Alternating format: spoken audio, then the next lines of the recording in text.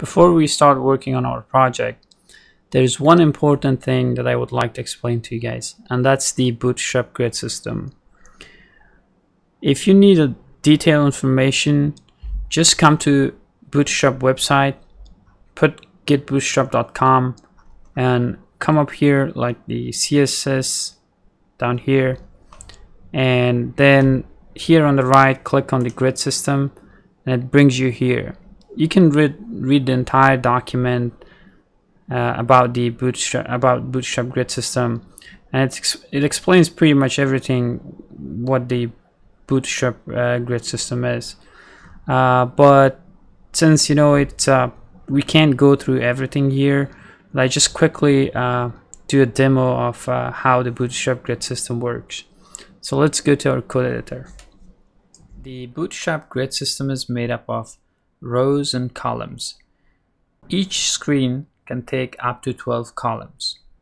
To show you guys what I mean by rows and columns, let me write down a few lines of code.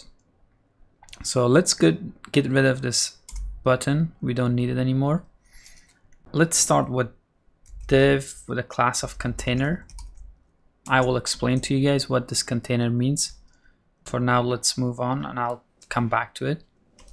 Let's create another div inside of our container with a class of row. And then let's create another class, another div. This is where we put our columns. To write columns, we start with COL, that stands for column, dash, and then we have our breakpoints for each device. If you want your columns that you're writing is for a larger device, so like desktop and laptop, you put LG, which stands for large. If you're writing this column for a medium device like tablet, like iPad and other tablets, you use MD, which stands for medium. But if you're writing your column for small devices like iPhone or Android phones, you use SM, which stands for small. And then you give another dash, and then you write the number of your columns, like how many columns you want. So I'll just put LG and dash, and I'll put 3 columns. So inside of this, whatever you create, all the other containers that you create, it will come like on a stack. It will come one on top of another. So I'll just create a div with a class of box, and we will give it a design. So to just give you guys a clear picture of rows and columns, I'll style the row and the box that we just created.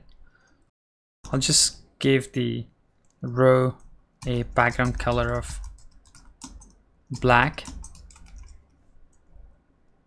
and then I'll give the box a height of 200 pixel and a background color of orange. So let's refresh the page. Here we go. So this black color that you see, this is our row. It takes up to 12 columns. Like for this one, we gave it 3 columns. If we give this 6 columns, it will take half of the page. Or if we create another column, it will come next to this one until it completes the 12 columns. So let's give this 6 columns. You guys see this orange color, it will take half of the page. Give it 6 columns. Refresh the page. So you see now it takes half of the screen. So let's put it back to 3.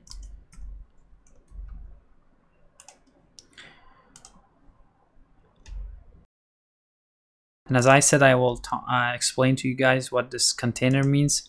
Container is this wrapper that holds your rows and your columns. So if you use the class container, by default it will have paddings on both sides of the row.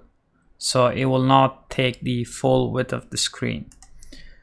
But if you give it the class of container fluid,